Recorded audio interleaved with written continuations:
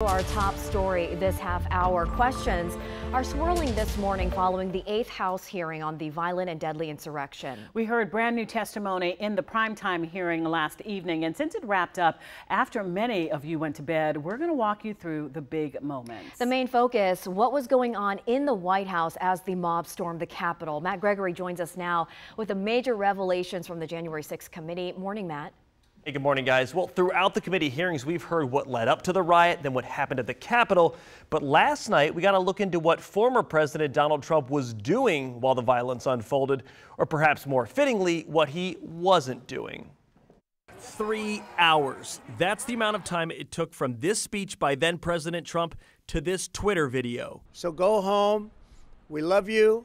You're very special. Thursday night, former aides told the January 6th committee while President Trump's supporters fought police and stormed the Capitol, the president just watched from the White House. If the president had wanted to make a statement and address the American people, he could have been on camera almost instantly. Former officials told the committee during that time President Trump ignored multiple pleas to call off his supporters.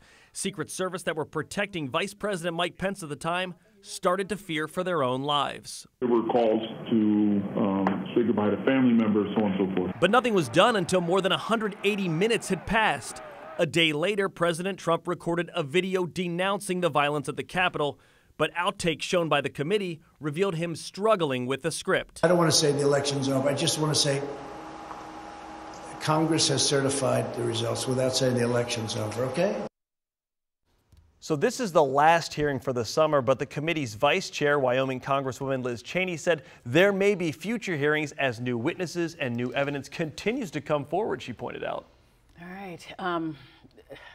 It's hard to imagine what people who thought that this insurrection was something other than what a lot of other people thought it was, an insurrection. It's hard to know if any minds or hearts were changed. I wonder what that looks like. Yeah, we've done a lot of reporting on it, and all the national outlets have as well, but you're right, it is difficult to gauge where the actual middle of the country's interest is in the committee hearings. And I guess we'll see that going forward, especially as we get through the final primaries for the states.